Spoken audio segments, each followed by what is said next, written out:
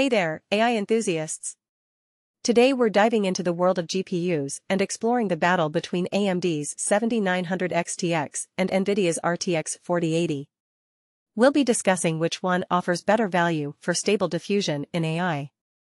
So, let's get started. AMD's 7900 XTX GPU has been making waves in the AI community with its impressive performance in generative AI. By optimizing their software stacks, both Intel and AMD have managed to achieve significant speedups, giving Nvidia some serious competition. But hold on a second, some commenters argue that comparing AMD and Nvidia isn't entirely fair. They believe the real comparison should be between Microsoft Olive and PyTorch. Interesting point, right? Now, let's address some concerns that have been raised about AMD. Some users are worried about the level of support and driver compatibility they offer. And there's also the risk of graphics card lockups. These are valid concerns that need to be taken into consideration when making a decision. Ultimately, the success of AMD and Intel in the AI market will heavily depend on how they position themselves against Nvidia's dominance.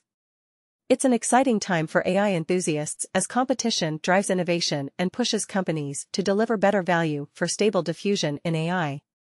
So, which GPU offers better value for stable diffusion in AI, AMD's 7900 XTX or Nvidia's RTX 4080? Well, the answer may not be so straightforward. Both GPUs have their strengths and weaknesses, and it ultimately comes down to your specific needs and preferences. But one thing is for sure, the advancements in generative AI and the competition between these tech giants are paving the way for exciting developments in the field. So, whether you're Team AMD, Team Nvidia, or somewhere in between, there's no denying that the AI landscape is evolving rapidly. That's it for today's video.